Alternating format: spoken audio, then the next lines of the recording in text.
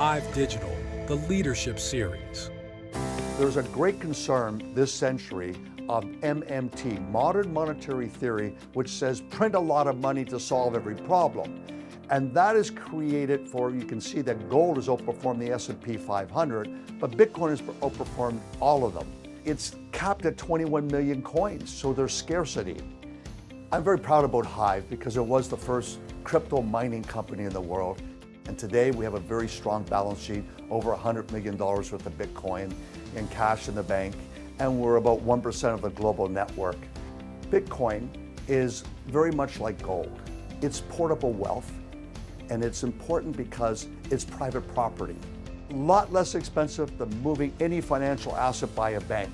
There's no board of directors, and in the shortest period of time to go to $1 trillion market cap.